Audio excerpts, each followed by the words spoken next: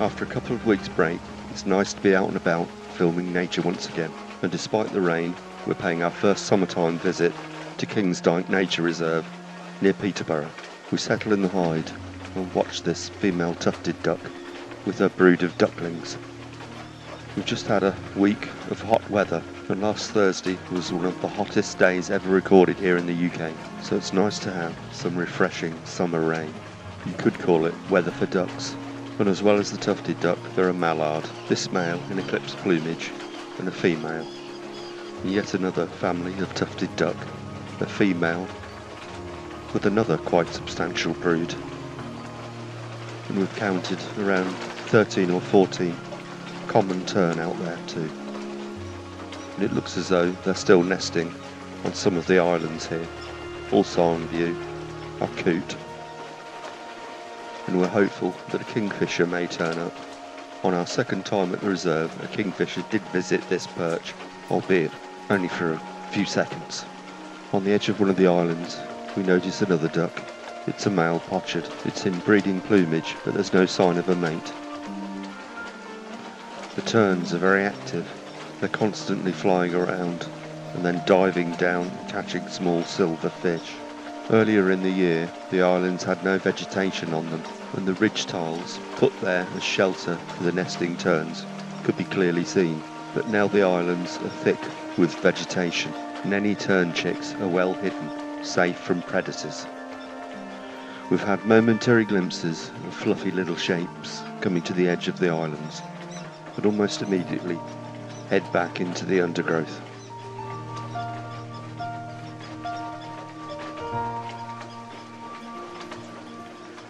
To the right hand side of the hide is a feeding station, and its various smaller visitors have just been seen off by this young female Great Spotted Woodpecker. She looks a little bedraggled and scruffy, partly due to the rain, but also due to the fact that a lot of birds are now in molt. The woodpecker eventually leaves the feeders, allowing smaller birds like these great tip to come back in and feed.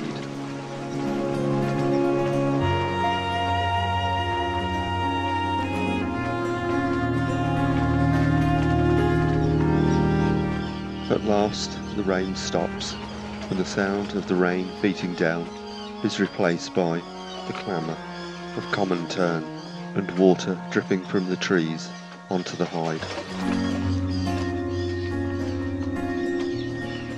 The terns continue to sweep around, catching fish, bringing them to their chicks, well hidden in the vegetation.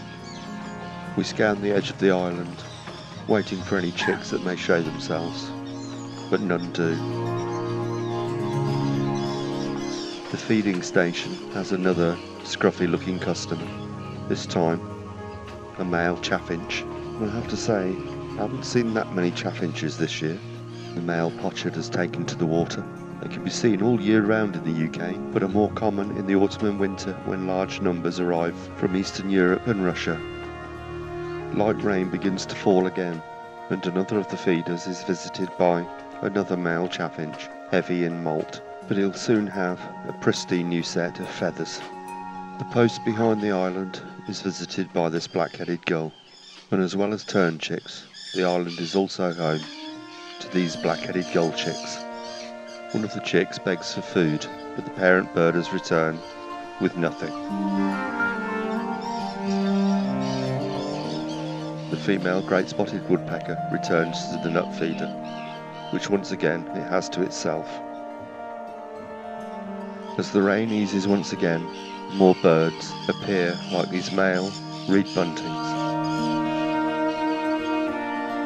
As I was busily filming these reed buntings, the kingfisher perched just below received a visitor.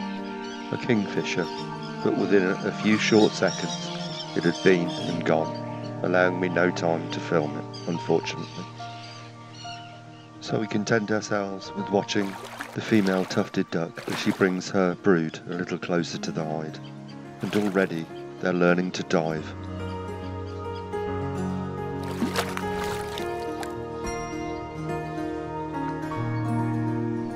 It seems like faint wisps of mist are drifting across the reserve, but we can smell smoke and Kings Dyke is an ex-clay pit and is still situated next to a working brickyard, and as the wind has changed, it sends smoke from the chimney drifting across the reserve.